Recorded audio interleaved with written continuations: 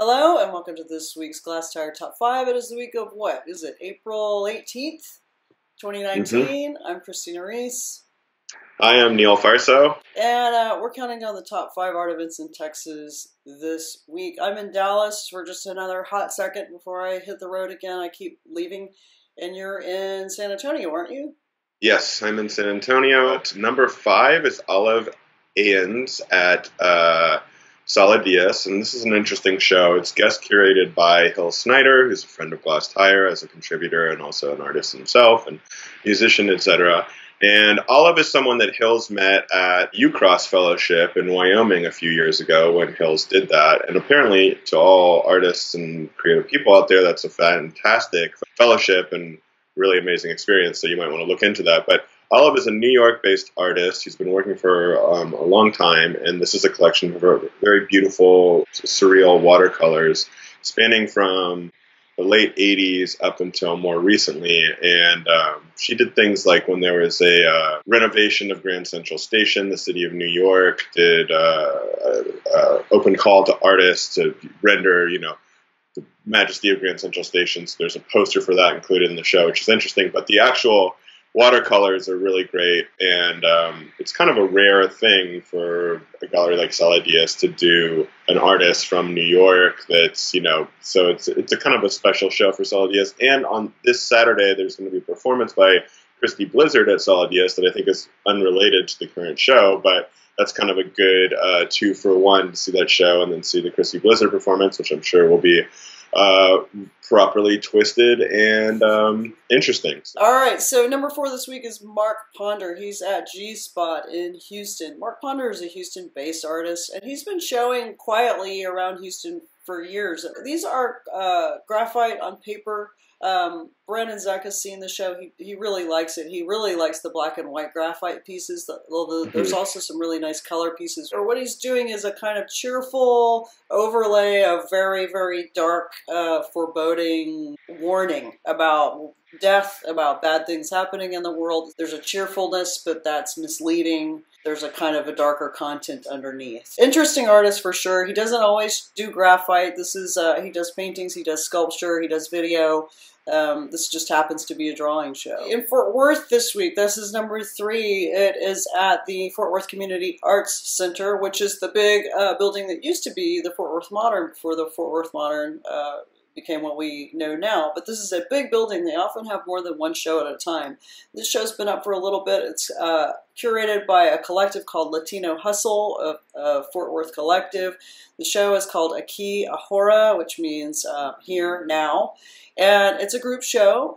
It's Sarah Cordona, Francisco Alvarado, Jeffrey Valadez, Melissa Gomez Herrera, Giovanni Valderas, who you hear about a lot on Glasstire, and Fabiola Valenzuela. This Saturday, there's a discussion in the galleries from 2 to 4 p.m. with the artists, with Latino Hustle.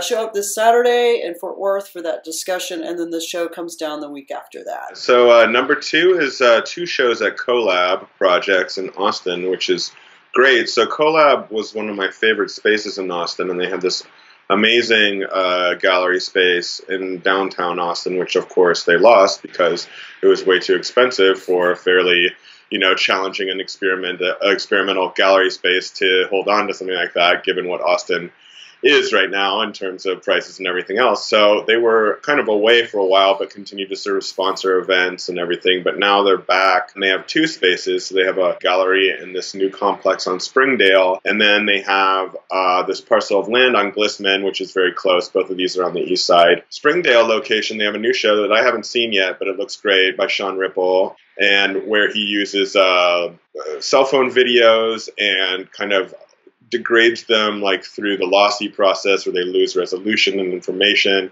And so there's kind of this transitional decay of these 6-second video clips over the last 3 years that he made using his cell phone and just kind of capturing various things and Instagram videos. And that's going to be projected on the wall. And also there'll be performances by Sean Ripple, I think some of them involving the Fusebox Festival, which we're going to talk about in a second. At the parcel of land, which eventually the plan is to build a gallery complex and residency spaces and all this stuff for collabs, but currently CoLab has partnered with a collective called Partial Shade that does outdoor installations, and they have a really great piece right now by an artist, Annika Todd Catterfield, called Grounded in Culver, that I like a lot, and I think it's a really striking and kind of mesmerizing outdoor installation here. So, yeah, it's nice that they bought this piece of land, so this is going to be really theirs. And as Austin continues to develop this, they'll get to keep this. So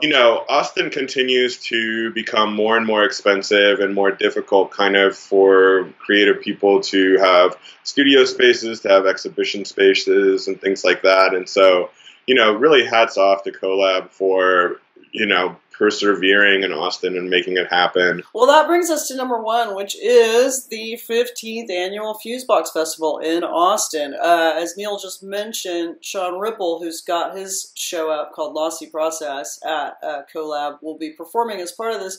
Fusebox is an annual performing arts festival. It's big. It's free through an initiative called Free Range Art. There are things happening all over the city. It's already started by the time you see this video, but a lot of it heats up Thursday, Friday, and Saturday, and Sunday. There's a ton of stuff happening Friday and Saturday, especially all over the city. And it's like 60 artists and art collectives, including some locals like Sean Ripple. Roberta Jackson Harrington is going to be part of it. We've got the Rude Mex, which is just an incredible theater company in Austin. They've been at it forever, and they do consistently awesome stuff. The Color Condition is going to be down from Dallas, but also it's international. There'll be artists coming in from Norway and elsewhere. But go to the website and check it out, because it's chock-a-block. I mean, it's really a lot of stuff. Yeah, it's great. And Fusebox, kind of like No Idea Festival and a few other things in Austin, really kind of keep the flag going of keep Austin weird. This is really out there, uncompromising, interesting stuff, and it's awesome that it's still happening, in Austin, and just absolute salute to the people that put it on and everyone that participates in it, because it's the good fight, and it is one of the things that's keeping Austin weird.